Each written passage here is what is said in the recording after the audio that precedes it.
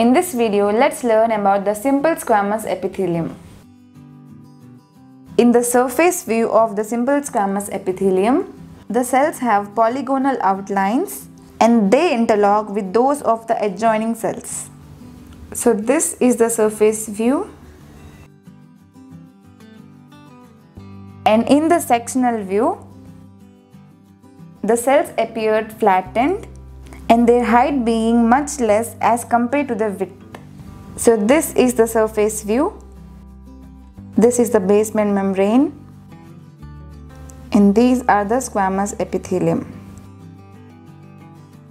And this is the nuclei inside it, the sectional view and the surface view. The cytoplasm of these cells form only a thin layer and the nuclei produce these bulgings of the cell surface. So this is the cell and the bulging is due to the inside nuclei and the cytoplasm forms a very thin membrane. Now let's talk about the location of the simple squamous epithelium. The simple squamous epithelium lines the alveoli of the lungs.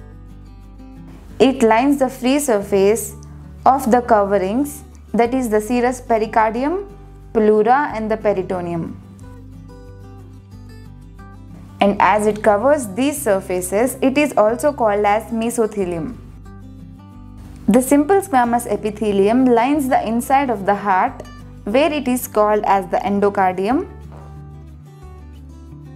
And it lines the blood vessels and the lymphatics, where it is called as the endothelium.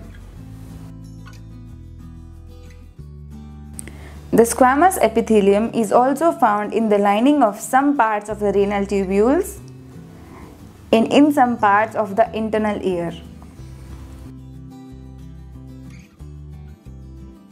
The function of the simple squamous epithelium is it helps in the rapid transport of substances. It helps in diffusion of gases and it helps in the filtration of the fluid. So this is the squamous epithelium.